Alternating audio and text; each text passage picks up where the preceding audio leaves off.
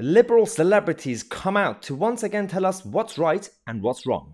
What we should do is we should all give a massive, massive round of applause and give Boris a message that we all support a fair pay rise for our frontline. Yeah, so if you do win an award tonight, don't use it as a platform to make a political speech, right? You're in no position to lecture the public about anything. You know nothing about the real world. Most of you spent less time in school than Greta Thunberg. So, if you win, right, come up, accept your little award, thank your agent and your God. And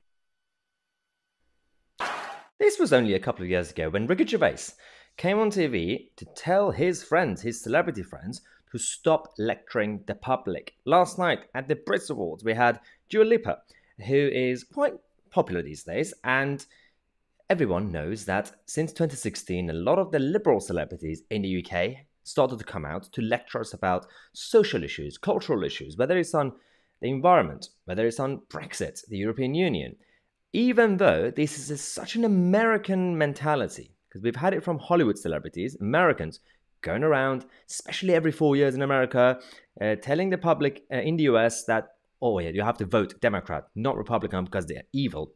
We never had this issue really in this country. Always had a couple of random celebrities very quietly supporting either Labour or Tories. I mean, you only had a couple of people supporting the Tories in terms of publicly as celebrities, but it was normal at the time.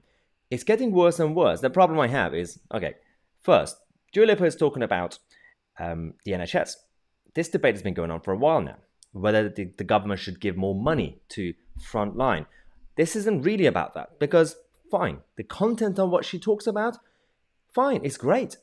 I would rather if our NHS frontline workers work under better circumstances, better service, especially as their employer is absolutely terrible, the NHS, and also, yeah, better pay, why not? But let's have a proper grown-up debate in terms of how to achieve that, rather than what people like her do.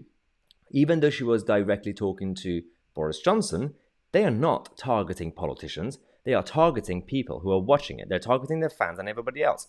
They try to persuade them, brainwash them, and then use them in this mob mentality to then take on the streets and then cause chaos. That's what they've been doing for a long time, and that's what's going to continue. And people forget, their fans forget, that these people are not angels. Far from it. There's the double standards in everything they say and they do. We saw recently that Dua Lipa, who is very much in favour of all these lockdown measures, and also she loves the NHS, she was going around promoting the stay-at-home message and criticising anyone who left their home twice for the second jug of the day. She was actually travelling around the world. She was jetting around. She went to Mexico during the height of this whole problem. Yet she's fine.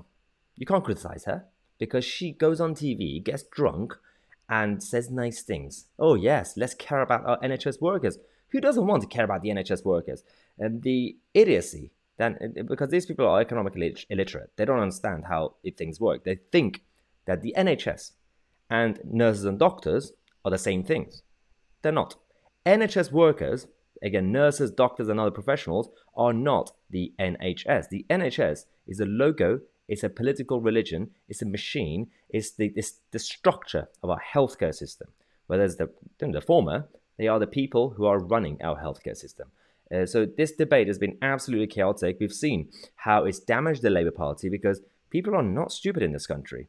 Over the last few years, especially over the last decade, they have realised how Labour politicians have been lying to them about things like the NHS, things like rejoining the European Union, up to a point where this guy, Sir Keir Starmer, struggled last week in the local elections, and he tried to sack Angela Rayner, basically his number two.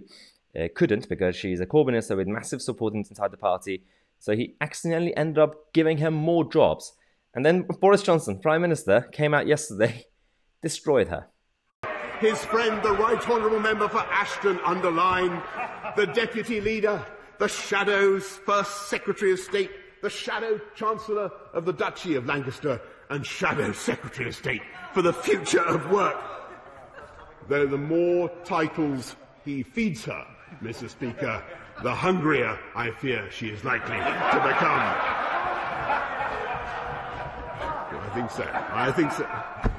Judging. Right, this was during the Queen's speech, and the day when we had all the policies coming out. I've had my differences with the government, both parties, generally speaking, but that was amazing. Well done, Boris Johnson, for roasting Angela. And actually, to be fair, the reaction from Angela Rayner and Starmer, not bad. But he's right. Starmer has been feeding her fake jobs. One of them is the Secretary of State for Future Work, I think.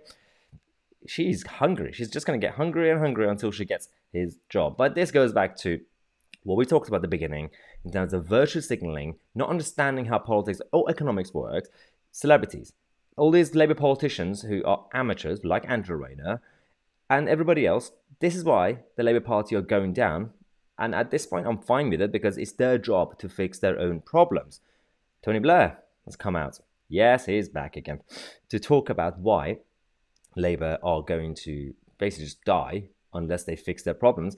The problem is, this came out in the New Statesman as a reaction by Harry Lambert, because obviously Corbynistas and New Statesman don't like Blair. And so at first they're scared, saying, is he planning a return? Not really sure about that. Also, try not to listen to Blair that much. That's usually a good advice as well. But he's right. He's talking about how Starmer and his party need to be more radical, but also just economically more sensible, understand what we're talking about, and passionate. So the issue is, he's getting the same criticism from the Corbynistas. The hard left are saying Starmer needs to be radical, he needs to have some good policies, left-wing policies and everything else. Both sides are saying the same things from different perspectives, of course. What does that tell you? Who's the problem here? Is it Corbyn? Is it Blair? Nope, it's Starmer. He needs to realise this. It's not even Angela Rayner or anybody else, Annalise Dodds. It's him. And the more the Labour Party continue with him, the more problems we're going to have in this country, because Boris Johnson is just going to continue going without being scrutinised or being held to account.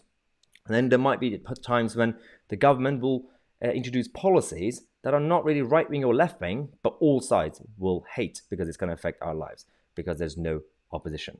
On this channel, we'll try our best to be objective and criticize both sides when needed. So subscribe to the channel. And also, don't forget, if you're a member of the channel already, if you're not a member, check out the link in the description. Sign up for free to our weekly newsletters. We're going to have a special guest contributor for this week's Sunday's newsletter. Thanks again for watching. I'm Tousi, and I'll see you guys in the next video.